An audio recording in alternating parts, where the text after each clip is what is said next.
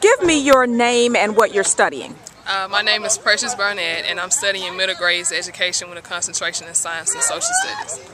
Precious, what did you think about Waiting for Superman?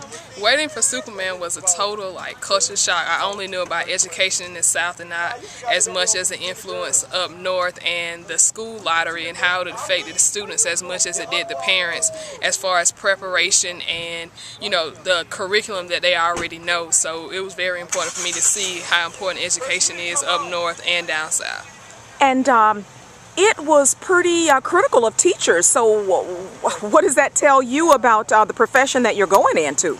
That I have to be well-rounded as far as in cultural diversity and in my content and how do I deliver it during my pedagogical skills. So I really have a lot to work on and look forward to, but it was a motivation in the sense of I can't take any shortcuts in the education field.